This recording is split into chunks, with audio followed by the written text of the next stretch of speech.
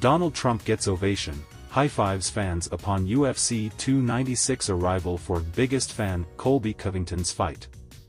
Donald Trump is once again making the rounds at UFC events. The former president took in the action at UFC 295 last month at Madison Square Garden, and is in Las Vegas for UFC 296.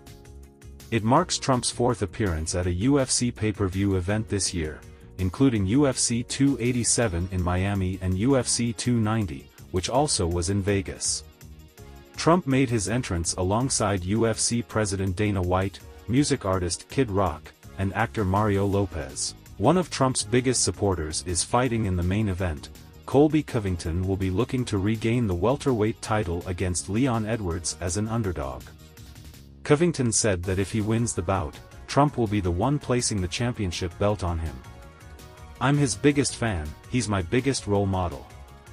What better way for him to put the belt around me?" Covington told the Full Send podcast earlier this week. Longtime UFC ring girl Brittany Palmer announces retirement, truly blessed.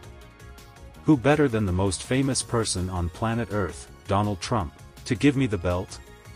Trump's UFC 287 arrival was in favor of Jorge Masvidal, whom he has grown a friendship with.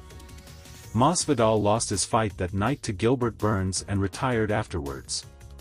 Covington enters the bout with a 17-3 career record, having gone 2-2 in his last 4 fights.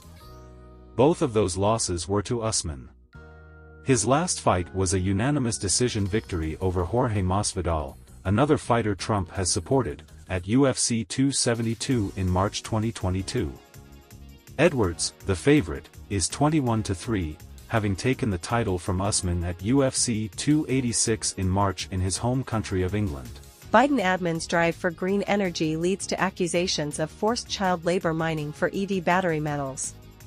Children forced to work in appalling conditions, allegedly from as young as 4 years old, are putting the Biden administration's green energy plans at controversial risk, particularly when it comes to metals needed for batteries in electric vehicles, EVs.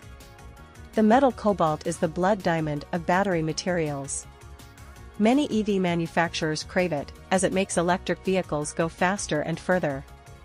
But U.S. car makers are stepping through a human rights minefield to get it and other battery ingredients. And while some U.S. companies agonize over whether they should be the unacceptable face of green energy by buying controversially mined cobalt, China, sources say, has no such scruples and has surged ahead to become the biggest EV manufacturer in the world. Protesters silent on Sudan massacres, no mob outside the White House. An estimated 70% of the world's cobalt is produced in the Democratic Republic of Congo, DRC, in West Africa, according to Michigan State University's Global Edge Research Organization. Biden's renewable energy crusade exploits and enslaves thousands in poor nations like the Democratic Republic of the Congo, where children as young as 4 are forced to mine cobalt, Jason Isaac told RZ News. Isaac is the founder and CEO of the American Energy Institute. The human suffering caused by mining for electric vehicle batteries and wind turbine construction is unimaginable, as is the environmental destruction caused by these mines and their toxic byproducts.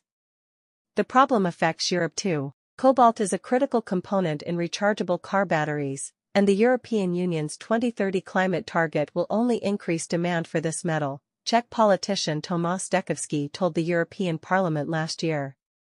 Despite the Commission's zero-tolerance approach to child labor in trade agreements, it is estimated, according to reports by UN agencies, that in the southern Katanga province, more than 40,000 children are working in hazardous conditions in cobalt mines with inadequate safety equipment and for very little money. This work, often described as modern-day child slavery, pays children $5 a day, or less, with them often having to work long hours in unsupported tunnels up to 100 yards underground, exposed to cancer-causing chemicals. The International Labour Organization, ILO, is trying to stop what some claim is a form of child abuse.